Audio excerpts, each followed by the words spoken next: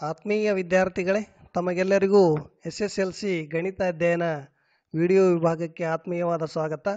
ವಿದ್ಯಾರ್ಥಿಗಳೇ, ನಾವು ಇಂದು ರಾಜ್ಯ ಮಟ್ಟದ SSLC ಪೂರ್ವ ಸಿದ್ಧತಾ ಪರೀಕ್ಷೆ ಫೆಬ್ರವರಿ 2020ರ ಒಂದು ಪ್ರಶ್ನೆ ಪತ್ರಿಕೆಯನ್ನು ಈ ವಿಡಿಯೋದಲ್ಲಿ ಬಿಡಿಸೋಣ. ನೋಡಿ ವಿದ್ಯಾರ್ಥಿಗಳೇ, ಮೊದಲನೇ ಒಂದು ಪ್ರಶ್ನೆ ಆಬ್ಜೆಕ್ಟಿವ್ಗಾಗಿ ಕೊಟ್ಟಿರುವಂಥದ್ದು. ಆ ಪ್ರಶ್ನೆಯಲ್ಲಿ ಏನಿದೆ, ಸೂಕ್ತವಾದ 4 ಉತ್ತರಗಳನ್ನು ಕೊಟ್ಟಿರ್ತಾರೆ. ಅದರಲ್ಲಿ ಒಂದು ಉತ್ತರವನ್ನು ನೀವು ಆರಿಸಿ ಬರೆಯಬೇಕಾಗಿದೆ. ಮೊದಲನೇ ಉತ್ತರ ನೋಡಿ, 180ರಲ್ಲಿ ಎಕ್ಸ್ನ ಬೆಲೆ ಕಂಡುಹಿಡಿಯಿರಿ ಅಂತ ಕೇಳಿದ್ದಾರೆ. ಅದಕ್ಕೆ ಅಪವರ್ತನ ನೀಡಿ. ಈಗ ನೀವೇನು ಮಾಡಬೇಕು, 180ಕ್ಕೆ ಈ ರೀತಿ ಅಪವರ್ತಿಸಿಕೊಂಡು ಅದರ ಅಪವರ್ತನಗಳನ್ನು ಬರೆದುಕೊಂಡ್ರೆ 2ರ ಘಾತ ಎಷ್ಟಿದೆ, ಇಲ್ಲಿ 2 ಇದೆ. ಹಾಗಾಗಿ ನೀವು ಇಲ್ಲಿ ಬಿ ಆನ್ಸರ್ ಇದೆ ನೋಡಿ 2, ಆ ಬಿ ಆನ್ಸರನ್ನು ರೈಟ್ ಮಾಡಬೇಕು. ನಮಗೆ 1ನೇ ಉತ್ತರಕ್ಕೆ ಬಿ ಆನ್ಸರ್ ಎಷ್ಟು 2 ಇದೆ, ಅದು ಕರೆಕ್ಟ್ ಆಗುತ್ತೆ. ಅದೇ ರೀತಿ 2ನೇ ಪ್ರಶ್ನೆ ನೋಡಿ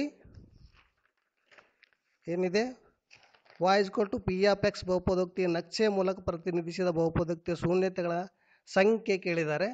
ಶೂನ್ಯತೆಗಳ ಸಂಖ್ಯೆ ಕೇಳಿದಾರಲ್ಲ, ಅಲ್ಲಿ ನೀವೇನು ಮಾಡಬೇಕು, ಎಕ್ಸ್ ಅಕ್ಷವನ್ನು ಆ ಒಂದು ನಕ್ಷೆ ಎಷ್ಟು ಬಾರಿ ಛೇದಿಸಿದೆ ನೋಡಿ, 1 2 3 ಬಾರಿ ಛೇದಿಸಿದೆ. ಹೀಗಾಗಿ ಇದರ ಆನ್ಸರ್ ಎಷ್ಟು, ಸಿ ಇದೆ 3, ಅದನ್ನು ಗುರುತಿಸಿ.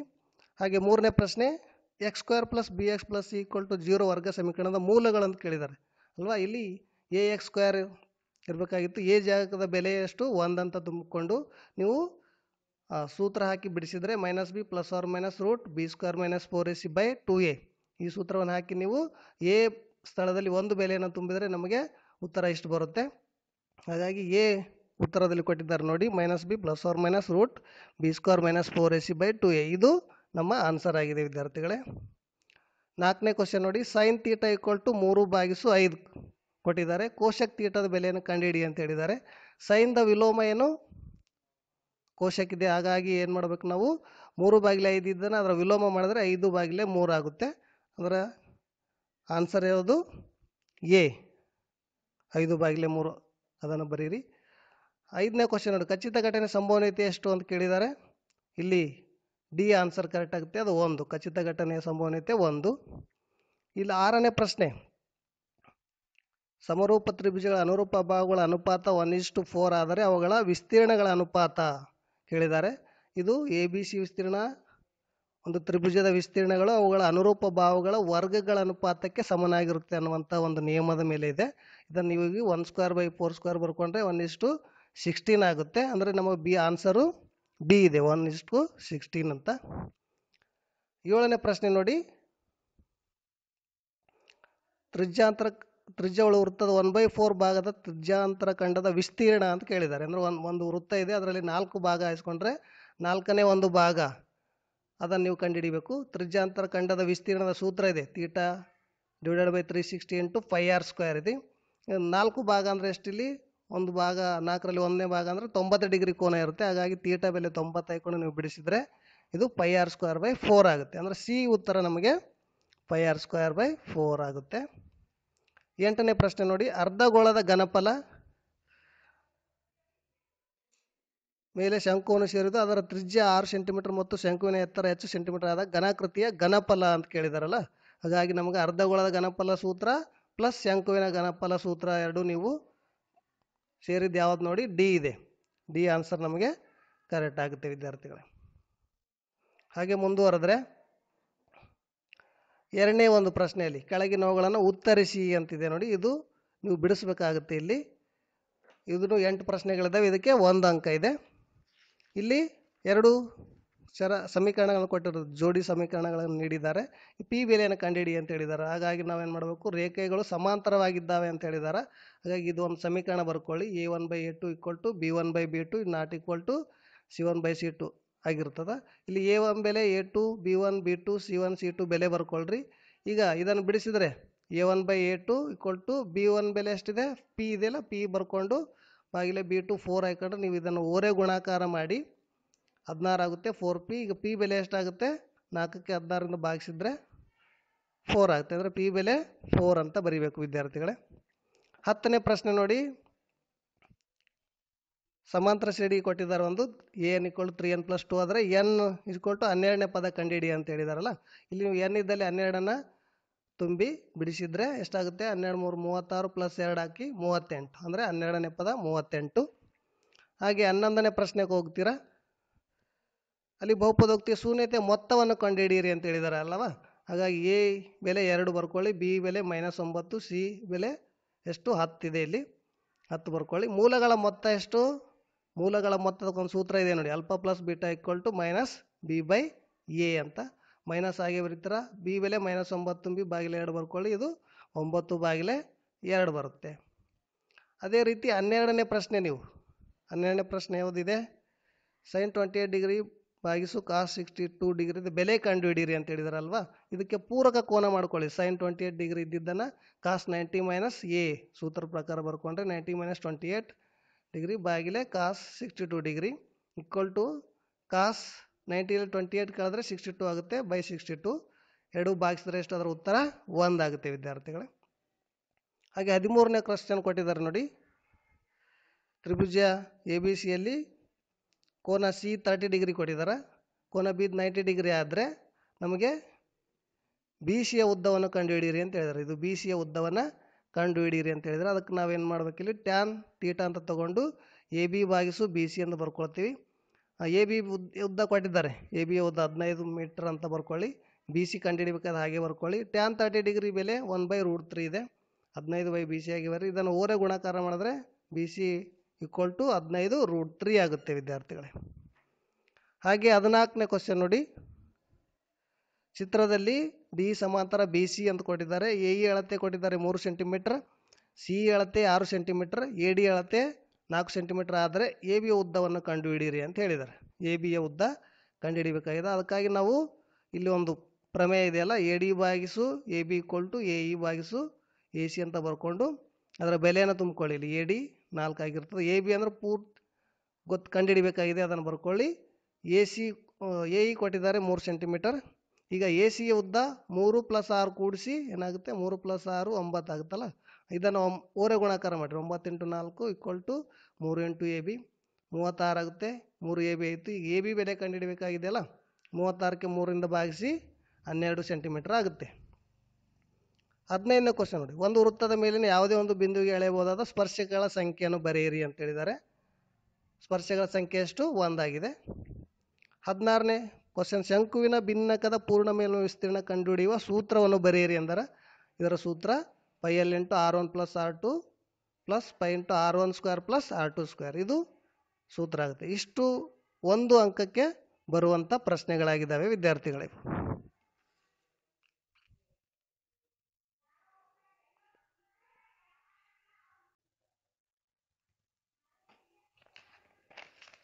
ಮುಂದೆ ನೋಡಿ ವಿದ್ಯಾರ್ಥಿಗಳೇ, ಈಗ ಕೆಳಗಿನ ಪ್ರಶ್ನೆಗಳಿಗೆ ಉತ್ತರಿಸಿ ಅಂತ ಹೇಳಿದ್ದಾರೆ. ಇಲ್ಲಿ 2 ಅಂಕದ ಪ್ರಶ್ನೆಗಳು 8 ಇದ್ದಾವೆ, ಒಟ್ಟು 16 ಅಂಕ ಕೊಟ್ಟಿದ್ದಾರೆ. ಇದು ನೋಡಿ, ಮೊದಲನೇ ಕ್ವಶನ್ ಏನಿದೆ 17ನೇ ಕ್ವಶನ್ನು. ಕೆಳಗಿನ ರೇಖಾತ್ಮಕ ಸಮೀಕರಣಗಳ ಜೋಡಿಯನ್ನು ಬಿಡಿಸಿ ಅಂತ ಹೇಳಿದ್ದಾರೆ. ಈ ಸಮೀಕರಣಗಳ ಜೋಡಿಯನ್ನು ಬಿಡಿಸಬೇಕು. ಈ ಬಿಡಿಸುವಂಥ ವಿಧಾನದಲ್ಲಿ ಆದೇಶ ವಿಧಾನ ಇದೆ, ವರ್ಜಿಸುವ ವಿಧಾನ ಮತ್ತು ಓರೆ ಗುಣಾಕಾರ ವಿಧಾನ, 3 ವಿಧಾನಗಳಿದ್ದಾವಲ್ಲ. ಇಲ್ಲಿ ನಾನು ವರ್ಜಿಸುವ ವಿಧಾನವನ್ನು ಬಿಡಿಸಿದ್ದೀನಿ. ಕೊಟ್ಟಿರುವಂಥ ಸಮೀಕರಣವನ್ನು ಬರ್ಕೊಂಡಿದ್ದೀನಿ. ಸಮೀಕರಣ 1, ಸಮೀಕರಣ 2 ಅಂತ. ಸಮೀಕರಣ 1ನ್ನು 2ರಿಂದ ಕಳೆಯೋಣ ಅಂತ.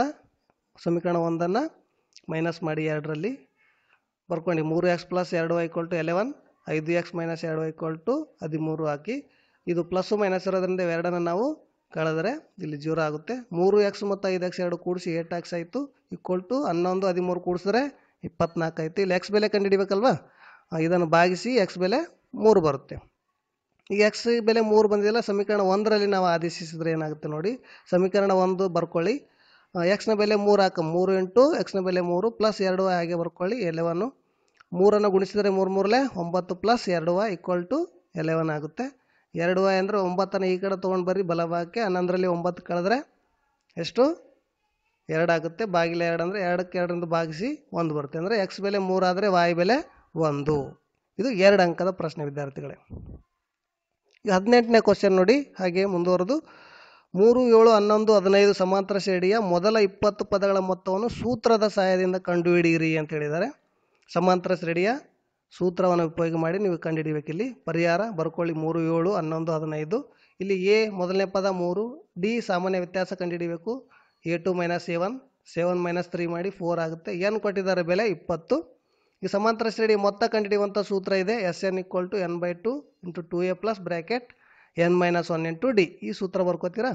ಬರ್ಕೊಂಡಾದ್ಮೇಲೆ ಈ ಸೂತ್ರದಲ್ಲಿ ಎಲ್ಲ ಬೆಲೆಗಳನ್ನು ಆದೇಶ ಮಾಡಿ. S20, n ಬೆಲೆ 20 / 2 ಬ್ರ್ಯಾಕೆಟ್ ಹಾಕಿ 2 × a ಬೆಲೆ ಎಷ್ಟು 3 ಪ್ಲಸ್ n ಅಂದ್ರೆ ಬೆಲೆ ಎಷ್ಟು 20 - 1 × d ಬೆಲೆ 4 ಇದೆ. ಇದನ್ನು ನೀವು ಸಂಕ್ಷಿಪ್ತಗೊಳಿಸ್ತಾ ಹೋದರೆ 2 × 10 = 20 ಆಗುತ್ತೆ. ಇಲ್ಲಿ 10 ಬರುತ್ತೆ. 2 3 ಗುಣಿಸಿ 6 ಆಗುತ್ತೆ. ಪ್ಲಸ್ 20ರಲ್ಲಿ 1 ಕಳೀರಿ 19 × 4.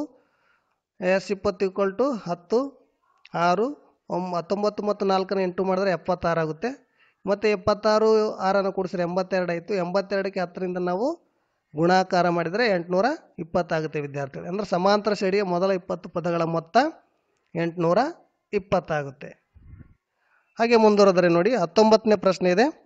2x² + x + 4 = 0 ವರ್ಗ ಸಮೀಕರಣದ ಶೋಧಕವನ್ನು ಕಂಡುಹಿಡಿದು ಮೂಲಗಳ ಸ್ವಭಾವವನ್ನು ಕಂಡುಹಿಡಿಯಿರಿ ಅನ್ನುವ ಪ್ರಶ್ನೆ. ಇದಕ್ಕೆ ಪರಿಹಾರ ನೋಡಿ, ಕೊಟ್ಟಿರುವಂಥ ಸಮೀಕರಣವನ್ನು ಬರೆದುಕೊಂಡು ಮೊದಲನೇ ಪದ a 2 ಆಗಿದೆ, b ಬೆಲೆ ಎಷ್ಟು ಇಲ್ಲಿ 1, c ಎಷ್ಟು 4. ಶೋಧಕ ಗೊತ್ತಿದೆ, ಸಮೀಕರಣದ ಶೋಧಕ = b² - 4ac. ಅದನ್ನು ಬರ್ಕೊಳ್ಳಿ. ಈ ಸೂತ್ರದಲ್ಲಿ ಬೆಲೆ ಹಾಕೋಣ. b 1² - 4 × a ಬೆಲೆ 2, c ಬೆಲೆ 4 ಇದೆ ಹಾಕಿದ್ದೀವಿ. 1ರ ವರ್ಗ 1 ಮೈನಸ್ 3 ಗುಣಿಸ್ರಿ. 4 × 8, 8 × 4 = 32. 32ರಲ್ಲಿ 1 ಕಳೆದ್ರೆ -31. ಇದು 0ಕ್ಕಿಂತ ಚಿಕ್ಕದಾಗಿರುವುದರಿಂದ ಸಮೀಕರಣದ ಮೂಲಗಳು ಏನಾಗಿದ್ದಾವೆ, ವಾಸ್ತವ ಮೂಲಗಳನ್ನು ಹೊಂದಿರುವುದಿಲ್ಲ ಅಂತ ನೀವು ಬರೀಬೇಕು. ಹಾಗೆ ಮುಂದುವರೆದರೆ ನೋಡಿ 20ನೇ ಪ್ರಶ್ನೆ ನೋಡಿ. a 8, 3 ಮತ್ತು b 2, 1 ಬಿಂದುಗಳ ನಡುವಿನ ದೂರವನ್ನು ದೂರ ಸೂತ್ರ ಬಳಸಿ ಕಂಡುಹಿಡಿಯಿರಿ ಅಂತ ಹೇಳಿದ್ದಾರೆ. ಕೊಟ್ಟಿರುವಂಥ ಬಿಂದುಗಳು ಬರ್ಕೊಂಡಿವಿ. a ಬಿಂದು 8, 3 ಇದೆ, b ಬಿಂದು 2, 11 ಇದೆ. ಇಲ್ಲಿ x1 ಅಂದರೆ ಇದು x1, ಇದು y1, ಇದು x2, y2. x1 ಬೆಲೆ 8, y1 ಬೆಲೆ 3, x2 ಬೆಲೆ 2 ಆಗಿದೆ, y2 ಬೆಲೆ 11 ಬರ್ಕೊಳ್ತೀರಾ. ಬರ್ಕೊಂಡಾದ್ಮೇಲೆ ದೂರ ಸೂತ್ರ ಬರ್ಕೋಬೇಕು ನೀವು. ಇಲ್ಲಿ ದೂರ ಸೂತ್ರ AB = √x2 - x1 2 + y2 - y1 2. ಇದು ದೂರ ಸೂತ್ರ ಇದೆ. ಇದರ ಪ್ರಕಾರ ನೀವು ಬೆಲೆಯನ್ನು ತುಂಬಿ x2 ಬೆಲೆ 2 ಇದೆ, -x1 ಬೆಲೆ 8 ಪ್ಲಸ್ 11 - 3 2 ಬರ್ಕೊಳ್ಳಿ. ಈಗ 2ರಲ್ಲಿ 8 ಕಳೆದ್ರೆ -6 ಸ್ಕ್ವೇರ್ ಬರೀತೀರಾ. 11ರಲ್ಲಿ 3 ಕಳೆದರೆ 8. ಈಗ 6ರ ವರ್ಗ 36 ಪ್ಲಸ್ 8ರ ವರ್ಗ 64. ಎರಡನ್ನು ನಾವು ಕೂಡಿದರೆ 100 ಆಗುತ್ತೆ. ಅಂದರೆ 100ರ ವರ್ಗಮೂಲ ಎಷ್ಟಿಲ್ಲಿ 10. ಅಂದರೆ AB 2 ಬಿಂದುಗಳ ನಡುವಿನ ದೂರ 10 ಮಾನಗಳಾಗಿದೆ ವಿದ್ಯಾರ್ಥಿಗಳಲ್ಲಿ. ಹಾಗೆ 21ನೇ ಪ್ರಶ್ನೆ ನೋಡಿ. ಒಂದು ಪೆಟ್ಟಿಗೆಯಲ್ಲಿ 28 ಬಲ್ಬ್ಗಳಿವೆ. ಅವುಗಳಲ್ಲಿ 7 ಬಲ್ಬ್ಗಳು ದೋಷಪೂರಿತವಾಗಿವೆ. ಪೆಟ್ಟಿಗೆಯಿಂದ ಯಾದೃಚ್ಛಿಕವಾಗಿ ಒಂದು ಬಲ್ಬನ್ನು ಹೊರತೆಗೆಯಲಾಗಿದೆ. ಅದು ದೋಷಪೂರಿತ ಆಗಿರದೇ ಇರುವ ಸಂಭವನೀಯತೆಯನ್ನು ಕಂಡುಹಿಡಿಯಿರಿ ಅಂತ ಹೇಳಿದ್ದಾರೆ. ಹಾಗಾಗಿ ಇದು ಪರಿಹಾರ ಬರ್ಕೊಳ್ಳಿ. ಒಟ್ಟು ಬಲ್ಬ್ಗಳ ಸಂಖ್ಯೆ ಎಷ್ಟು 28. ಅದನ್ನು n(s) ಅಂತ ಬರ್ಕೊಳ್ಳಿ 28. ಈ ದೋಷಪೂರಿತ ಬಲ್ಬ್ಗಳ ಸಂಖ್ಯೆ ಎಷ್ಟು ಹೇಳಿದ್ದಾರೆ 7 ಬರ್ಕೊಳ್ಳಿ. ದೋಷಪೂರಿತವಲ್ಲದ ಬಲ್ಬ್ಗಳ ಸಂಖ್ಯೆ ನಾವು ಕಂಡುಹಿಡಿಬೇಕೀಗ. ಅಂದರೆ ಒಟ್ಟು 28, ಅದರಲ್ಲಿ 7 ಕಳೀರಿ 21 ಉಳಿತು. ಅಂದರೆ ದೋಷಪೂರಿತವಲ್ಲದ ಬಲ್ಬ್ಗಳು 21, ಅದು n(e) ಅಂತ ಬರ್ಕೊಳ್ಳಿ. ಈಗ ದೋಷಪೂರಿತವಲ್ಲದ ಬಲ್ಬ್ಗಳ ಸಂಭವನೀಯತೆ ಕಂಡುಹಿಡಬೇಕಾಗಿದೆ ನಾವು. ಅದಕ್ಕಾಗಿ ಅದಕ್ಕೆ ಸೂತ್ರ ಇದೆ, P = n(e) / n(s) ಅಂತ ಬರೀರಿ. ದೋಷಪೂರಿತವಲ್ಲದ ಬಲ್ಬ್ಗಳ ಸಂಖ್ಯೆ 21, ಒಟ್ಟು ಬಲ್ಬ್ಗಳು 28. ಇದನ್ನು ಭಾಗಿಸಿದರೆ 3/4 ಬರುತ್ತೆ ವಿದ್ಯಾರ್ಥಿಗಳು. ಹಾಗೆ ನೋಡಿ ಮುಂದುವರೆದು 22ನೇ ಪ್ರಶ್ನೆ ಇದೆ. ತ್ರಿಭುಜ ABC ಕೊಟ್ಟಿದ್ದಾರೆ. ಅಲ್ಲಿ D ಮತ್ತು B 2 ಸಮನಾಗಿದ್ದರೆ D ಬಾಹುವಿನ ಮೇಲಿನ ಒಂದು ಬಿಂದುವಾಗಿದೆ. CA² = CB × CD ಎಂದು ಸಾಧಿಸಿ ಅಂತ ಹೇಳಿದ್ದಾರೆ. ಹಾಗಾಗಿ ಡಯಾಗ್ರಾಮನ್ನು ನೋಡಿ ಅದನ್ನು ಬಿಡಿಸಲು ಪ್ರಯತ್ನ ಮಾಡಿ. ತ್ರಿಭುಜ ADC ಮತ್ತು ತ್ರಿಭುಜ BACಗಳಲ್ಲಿ ಅಂತ ಹೇಳಿದ್ದಾರೆ. ADC ಈ ತ್ರಿಭುಜ ಮತ್ತು ಇನ್ನೊಂದು ತ್ರಿಭುಜ BAC ಅಂತ ತೆಗೆದುಕೊಂಡು ಅದರಲ್ಲಿ ಯಾವ ಕೋನಿಗೆ ಸಮನಾಗಿದೆ ಅಂತ ನೀವು ಬರಿತಾ ಹೋಗಿ. ಕೋನ ADC ಹೇಳ್ತಾರೆ. ADC ಅಂದರೆ ಈ ಕೋನ ಯಾವುದಕ್ಕೆ ಸಮನಾಗಿದೆ, ಕೋನ BAC ಅಂದರೆ ಈ ಕೋನಕ್ಕೆ ಸಮನಾಗಿದೆ. ಅದಕ್ಕೆ ಯಾಕಂದರೆ ದತ್ತದಲ್ಲಿ ಕೊಟ್ಟಿದ್ದಾರೆ. ಅದು ಕೋನ ACD = ಕೋನ BC ಅಂತ ಬರ್ಕೊಳ್ಳಿ. ACD ಈ ಕೋನ ಯಾವುದಕ್ಕೆ ಸಮನಾಗಿದೆ ಅಂದರೆ ಬಿ ಸಿ ಎ ಅಂದರೆ ಉಭಯ ಸಾಮಾನ್ಯ ಕೋನ ಇದೆ, ಅದನ್ನು ಬರ್ಕೊಳ್ಳಿ.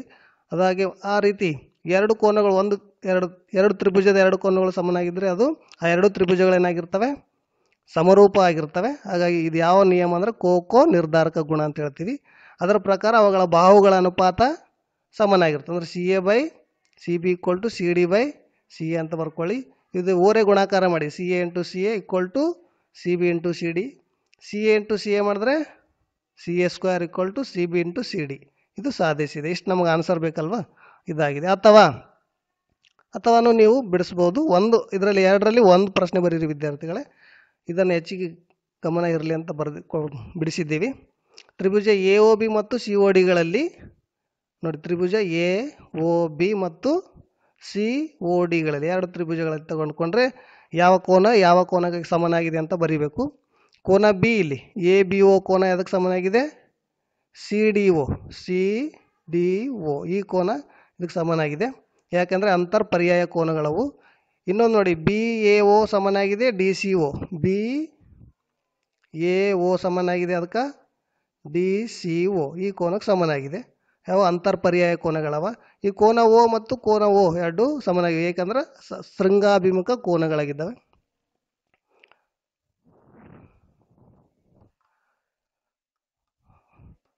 ಆದ್ದರಿಂದ ತ್ರಿಭುಜ A O B ಸಮರೂಪ Tribhuja C O D ಅಂತ ಬರೀತೀರಿ, ಏಕೆಂದರೆ ಕೋಕೋ ನಿರ್ಧಾರಕ ಗುಣ ಇದೆ. ಅದರಿಂದ ಅವುಗಳ ಬಾಹುಗಳ ಅನುಪಾತನ ಬರ್ಕೊಳ್ಳಿ. ಓ ಎ ಭಾಗಿಸು ಓ ಸಿ, ಓ ಬಿ ಭಾಗಿಸು ಓ ಡಿ ಬರ್ಕೊಂಡು ಇದನ್ನು ಓರೆ ಗುಣಾಕಾರ ಮಾಡಿ, ಓ A into O D equal to O B into O C ಆಗಿರುತ್ತದೆ. ಈಗ ಮೂರನೇ ಪ್ರಶ್ನೆ ನೋಡಿ, 23ನೇದಿದೆ. ಇಲ್ಲಿ ನೀವು 4 ಸೆಂಟಿಮೀಟರ್ ತ್ರಿಜ್ಯವುಳ್ಳ ವೃತ್ತ ರಚಿಸಿ, ಸ್ಪರ್ಶಕ ನಡುವಿನ ಕೋನ 70 ಡಿಗ್ರಿ ಇರುವಂತೆ ವೃತ್ತಕ್ಕೆ ಒಂದು ಜೊತೆ ಸ್ಪರ್ಶಕ ರಚಿಸಿ ಅಂತ ಹೇಳಿದ್ದಾರೆ. ಇಲ್ಲಿ ನೀವು ಮೊದಲಿಗೆ ತ್ರಿಜ್ಯ 4 ಸೆಂಟಿಮೀಟರ್ ವೃತ್ತ ರಚಿಸ್ಕೊಳ್ರಿ.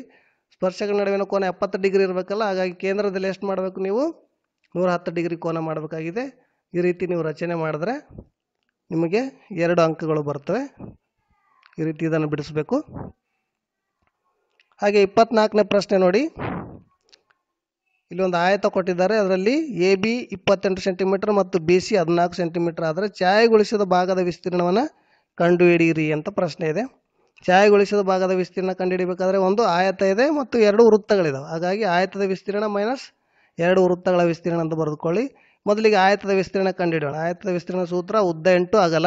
ಇಲ್ಲಿ ಉದ್ದ ಕೊಟ್ಟಿದ್ದಾರೆ ನೋಡಿ, ಎ ಬಿ 28 ಸೆಂಟಿಮೀಟರ್ ಮತ್ತು ಅಗಲ ಬಿ ಸಿ 14 ಸೆಂಟಿಮೀಟರ್ ಕೊಟ್ಟಿದ್ದಾರೆ ಅಲ್ವಾ. ಅದನ್ನು ಬರ್ಕೊಂಡು 28 ಇಂಟು 14 ನಾವು ಗುಣಾಕಾರ ಮಾಡಿದರೆ 392 ಸೆಂಟಿಮೀಟರ್ ಸ್ಕ್ವೇರ್ ಆಗುತ್ತೆ. ಈಗ ವೃತ್ತದ ವಿಸ್ತೀರ್ಣ ಕಂಡುಹಿಡಿಯೋಣ. ಅದು ಸೂತ್ರ ಪೈ ಆರ್ ಸ್ಕ್ವೇರ್ ಇದೆ. ಪೈ ಬೆಲೆ 22/7. ಆರ್ ಅಂದರೆ ತ್ರಿಜ್ಯ. ಇಲ್ಲಿ 14 ಸೆಂಟಿಮೀಟರ್ ಅಗಲ ಕೊಟ್ಟಿದ್ದಾರಲ್ಲ, ಅದರ ಅರ್ಧ ಮಾಡಿ 7 ಸೆಂಟಿಮೀಟರ್ ತ್ರಿಜ್ಯ ಆಗುತ್ತೆ. ಅಂದರೆ 7 ಇಂಟು 7 ಬರೀರಿ.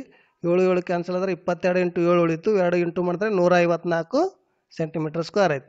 ಈಗ ಛಾಯೆಗೊಳಿಸಿದ ಭಾಗದ ವಿಸ್ತೀರ್ಣವನ್ನು ನಾವು ಕಂಡುಹಿಡಿಬೇಕಾದ್ರೆ ಆಯತದ ವಿಸ್ತೀರ್ಣ ಬರ್ಕೊಳ್ಳಿ ಮೈನಸ್ 2 ವೃತ್ತಗಳ ವಿಸ್ತೀರ್ಣ. ಅಂದರೆ ಒಂದು ಕಂಡುಹಿಡಿದೀವಲ್ಲ ನಾವು, 2 ಇಂಟು 154 ಬರ್ಕೊಳ್ಳೋಣ. ಇದನ್ನು ನಾವು 392ರಲ್ಲಿ 308 ಕಳೆದ್ರೆ 84 ಸೆಂಟಿಮೀಟರ್ ಸ್ಕ್ವೇರ್ ಆಗುತ್ತೆ ವಿದ್ಯಾರ್ಥಿಗಳೇ. ಇಷ್ಟು 2 ಅಂಕದ ವಿದ್ಯಾರ್ಥಿಗಳಿವೆ. ಇಲ್ಲಿವರೆಗೂ ಈ ವಿಡಿಯೋನ ವೀಕ್ಷಿಸಿದ್ದೀರಿ, ತಮಗೆಲ್ಲ ಧನ್ಯವಾದಗಳು. ಈ ಮುಂದಿನ ವಿಡಿಯೋದಲ್ಲಿ ನಾವು 3 ಮತ್ತು 4 ಮತ್ತು 5 ಅಂಕದ ಪ್ರಶ್ನೆಗಳನ್ನು ಬಿಡಿಸೋಣ ಅಂತ ಹೇಳ್ತಾ ಮತ್ತೊಮ್ಮೆ ತಮಗೆಲ್ಲರಿಗೂ ಆತ್ಮೀಯವಾದ ಧನ್ಯವಾದಗಳು.